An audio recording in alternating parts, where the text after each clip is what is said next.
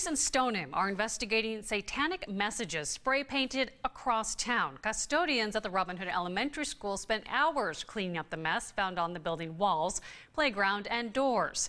CBSN Boston's Tiffany Chan has more. The custodians here at the Robin Hood Elementary School in Stoneham have been scrubbing away all day after discovering graffiti on the walls all over the playground, even on the doors here at school. That blue spray paint also popping up at some other locations. Neighbors have a pretty good idea as to why this is happening. Neighbors along Oak Street in Stoneham say they noticed it this morning. The numbers 666 and pentagrams spray painted on the street signs in blue.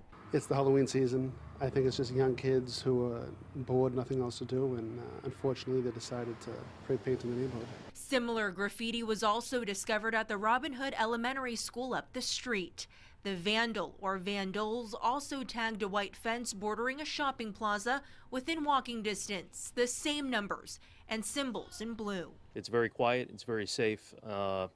Again, I think it's probably just related to Halloween coming and being a prank and whatnot. Neighbors say they're not threatened by the satanic messages, just a bit annoyed at the eyesore. It's ugly, and I wish it wasn't there. I think it's just young kids doing foolish nonsense.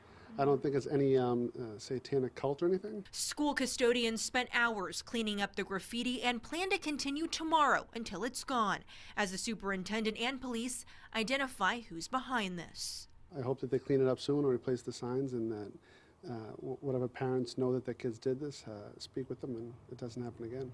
Police will also be looking at security cameras to pinpoint who might have done this. In Stoneham, I'm Tiffany Chan for CBSN Boston.